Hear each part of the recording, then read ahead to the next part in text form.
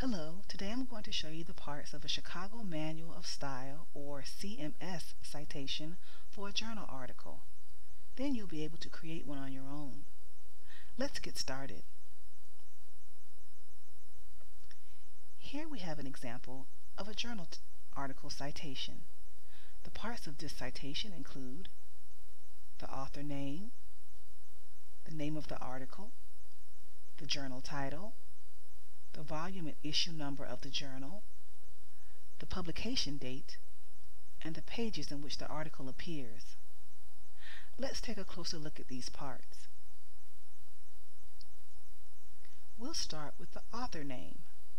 Last name first, followed by a comma, then spell out the author's first name if you have the information, and include a middle initial if you have that information.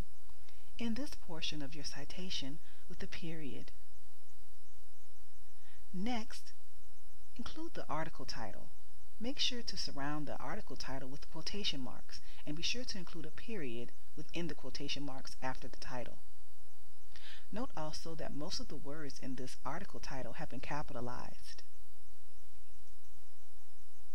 In Chicago Manual of Style, you can single space your citation, and be sure to do what's called a hanging indent for your second line. That just means to bring over your second line about 4 places. Also, between entries in your reference list, be sure to double space. The next part of this citation is the journal title, which has been italicized. Next, include the volume number and the issue number of the journal.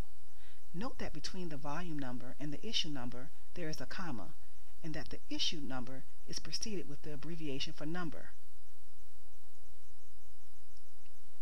Then, within parentheses, add the date of publication. This will always include a year, and sometimes it may include a month or a season. After the publication date, include a colon.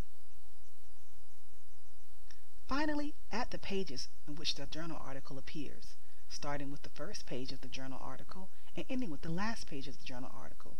Between the first and last pages, include a dash, and after the last page, include a period.